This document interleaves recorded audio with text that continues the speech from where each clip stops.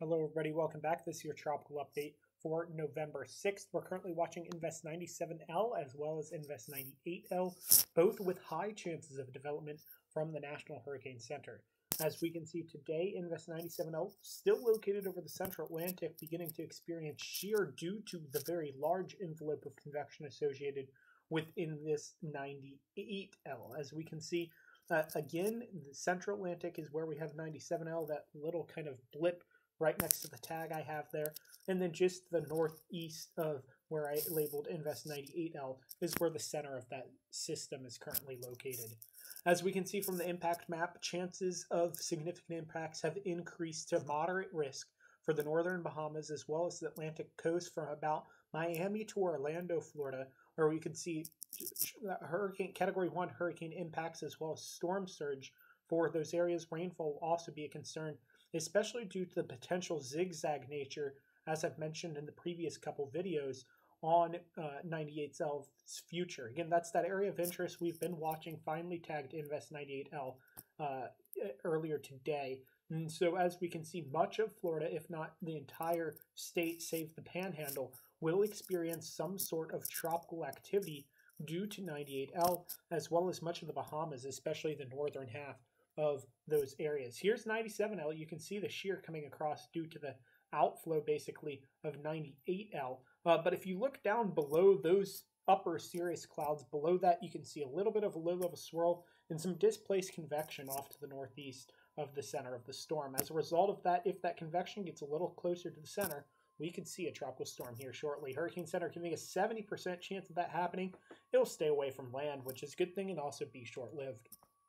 Here's 98L. As you can see, it's beginning to get that rotation down. The convection's still removed a little bit from the center, so and the center isn't perfectly well defined. I think it's a little elongated, might be another thing that the Hurricane Center is looking at the moment. So it's still not quite there, but it's definitely getting there.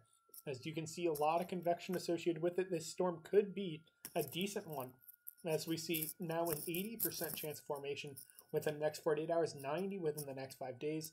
The pressure is already fairly low with this at 1,005 millibars, so that's something we would expect of a strengthening tropical depression to tropical storm or a mid-grade tropical storm. And so again, tropical alert going to be in effect for those northern Bahamas and Florida, as I mentioned earlier, especially the main peninsula of Florida, and even more so on the Atlantic coast where we could see storm surge impacts.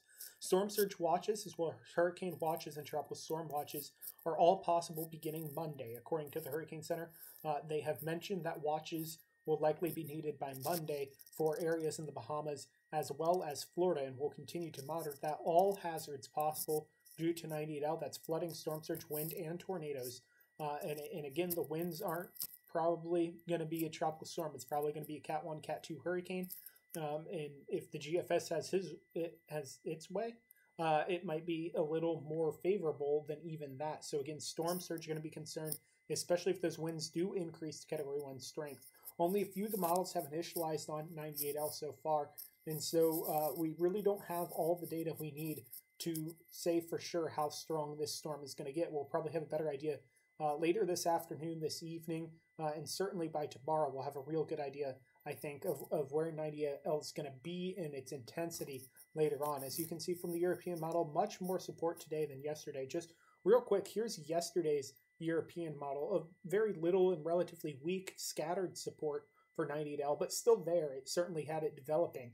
And then, of course, today, a much different story, as we can see with almost everybody taking the storm into Florida as a tropical storm or low-end hurricane, and causing basically trouble throughout the entire southeastern United States with that kind of zigzag motion where it comes in, hits Florida, and then zigzags back out along the Atlantic seaboard, the southern Atlantic seaboard.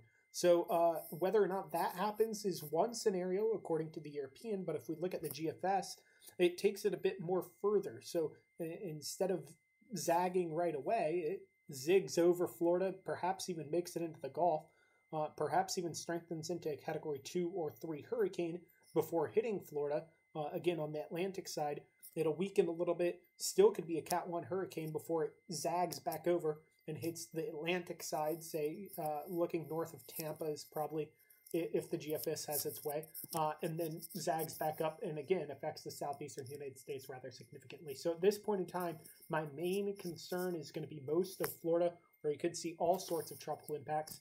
Again, that's kind of the deal. I mean, yeah, I know it's November, but tropical concerns are certainly a thing, especially with what we're seeing come into play here with Invest 98L. I'll have more tomorrow. That's it for now. Chris Hickson for other Catholic Media.